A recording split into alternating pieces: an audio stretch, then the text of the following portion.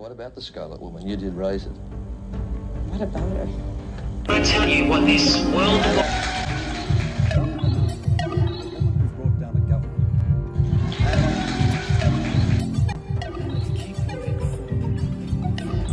Some are now calling her the woman who brought down a government. And let's keep moving forward.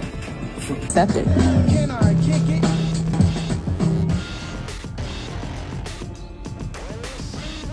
Some are now calling her the woman who brought down a government.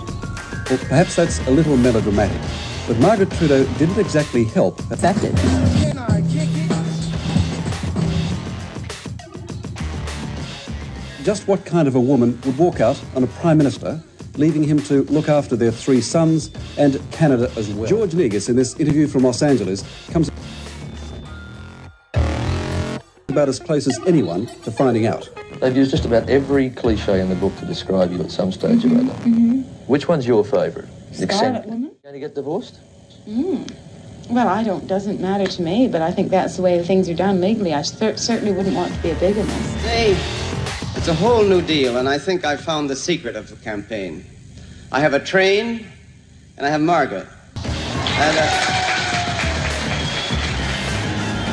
In the last Canadian elections in 1974, Mrs. Trudeau, if that's what she can be called, was a driving force, even a vote-winning asset.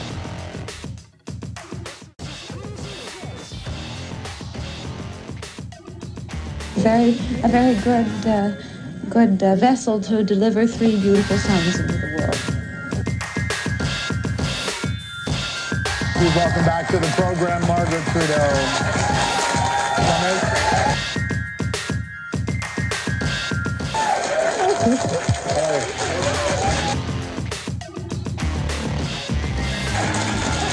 Hello, Miss. Hello, George. How are you? I'm so well, thank you. Welcome back. Really well, thank you. Nice. The idea of getting to a place where you can write this book, because it's because you've written memoirs before, but this is like... Oh, no, I was in my...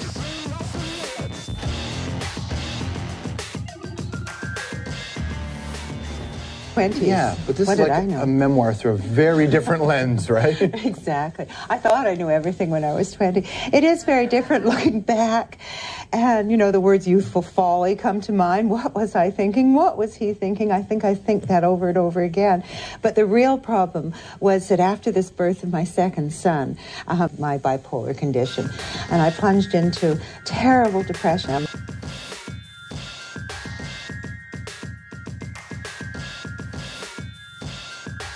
Life, and we didn't understand it. I had the most beautiful... Think even bigger, Canada. And let's keep moving forward forever. Some are now calling her the woman who brought down a government. And let's keep moving forward forever. Accepted. Can I kick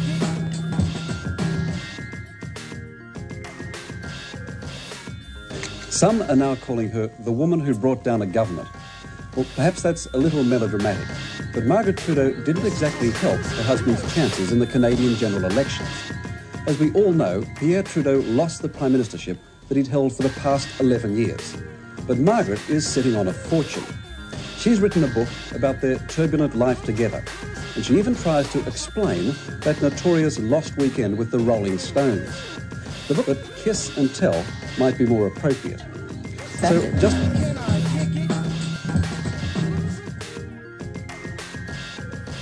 just what kind of a woman would walk out on a Prime Minister, leaving him to look after their 3 sons and Canada as well? George Negus, in this interview from Los Angeles, comes about as close as anyone to finding out. They've used just about every cliche in the book to describe you at some stage or other.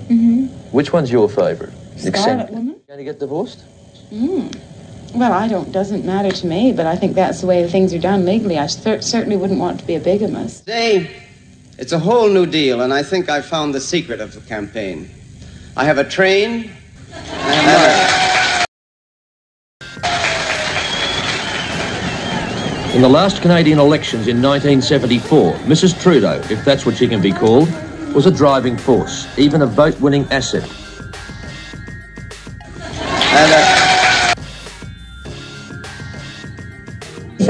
A very good vessel to deliver 3 beautiful sons into the world. Please welcome back to the program, Margaret Trudeau.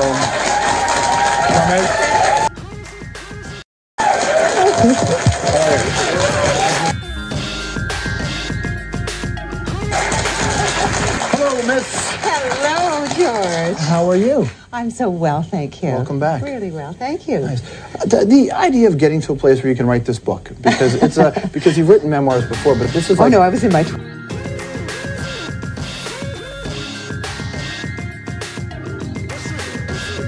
Yeah, but this is like a memoir through a very different lens, right? Exactly. I thought I knew everything when I was 20. It is very different looking back. And, you know, the words youthful folly come to mind. What was I thinking? What was he thinking? I think that over and over again. But the real problem was that after this birth of my second son, I had my bipolar condition, and I plunged into terrible depression. Well, perhaps that's a little melodramatic, but Margaret Trudeau didn't exactly help her husband's chances in the Canadian general elections. As we all know, Pierre Trudeau lost the prime ministership that he'd held for the past 11 years. And we didn't understand it. I had but a Margaret beautiful is sitting on a fortune. Great husband. She's What's your favorite thing about this country?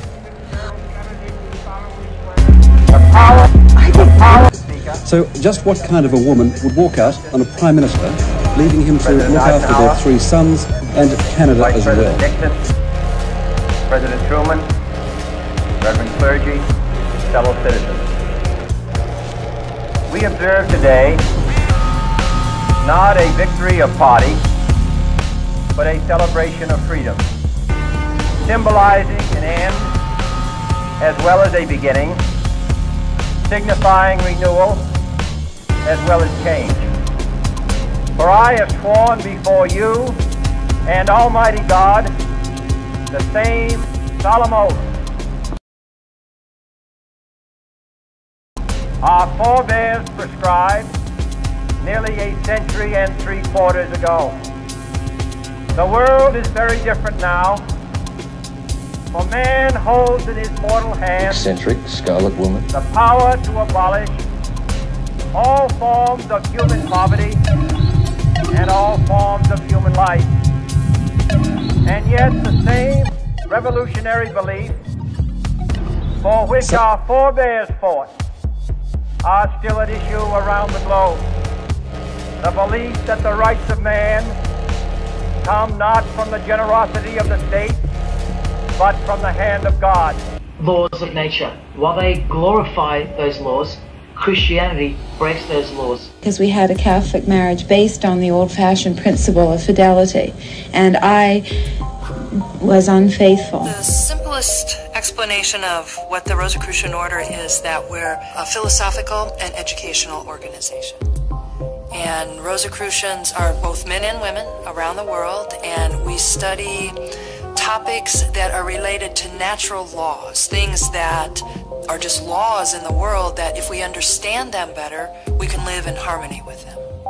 We certainly can trace our historical lineage back several hundred years, but then traditionally we also go back through, say, like the alchemists, the medieval mystics, back to the mystery schools of ancient Greece and Egypt. So this is called the primordial tradition. It's sort of like the underground stream of human spirituality.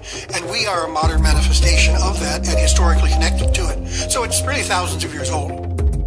The Rosicrucian Order can be traced back historically to the 1600s, when 3 Rosicrucian manifestos were published anonymously in Europe. However, they were perpetuating much older traditions, dating back to the mystery schools of ancient Egypt, the Essenes, the mysteries in Greece, such as the Delphic mysteries and Eleusis, Kabbalah, alchemy. So even though the Rosicrucian tradition was announced in the early 1600s, it was perpetuating something much older. Well, mysticism is the practice by which one has a direct connection to the divine, however. No, I never said that. But did he ever even remotely mention the secret societies? Did he ever try to warn you? Educate you? No, he was under oath. Am I saying that these Freemasons have sacrificed children? No, I never said that either. But have they ever warned you about the secret society that believes that Lucifer is the savior? That's functioning right under your nose, that secret society? No, not a chance. Julia Gillard admitted she belonged to one, but that's about it because they're all under oath. Every person you're about to see has taken the same oath as I did, no matter where on earth they're from.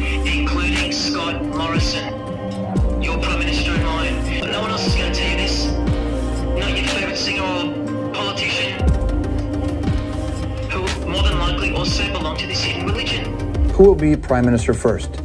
Justin Trudeau, Mark Mulrooney, or Ben Mulrooney? Which passages of Scripture should guide our public policy? Should we go with Leviticus?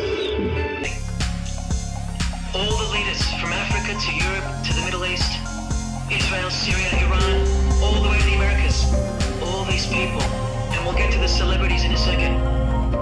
They're not atheists, Buddhists, or Muslims. No. You big fat liar! To me, earning the title. What if I told you that they all belong to the same religion? A secret religion. One that none of them are allowed to talk about. One that you should worry about. Because it affects you beyond belief in ways that you never imagined. Before I tell you what this worldwide secret religion thinks of you and plans to do The world's to most you, eccentric first lady is always used to describe. what this religion is. How do you wear that? How do I know about this religion? With a good fit. Do you think it's appropriate?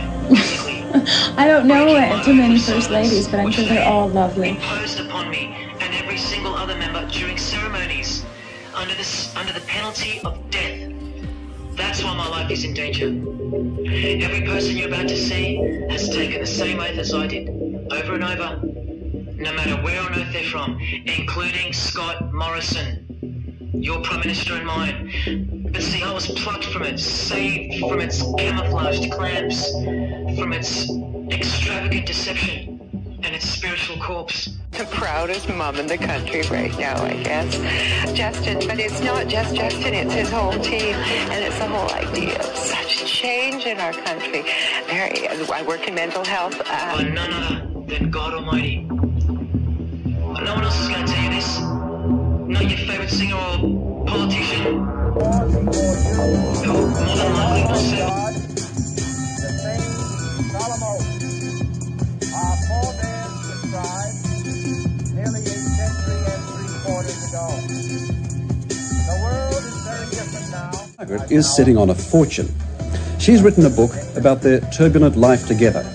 They've used just about every cliche in the book to describe you at some stage or other.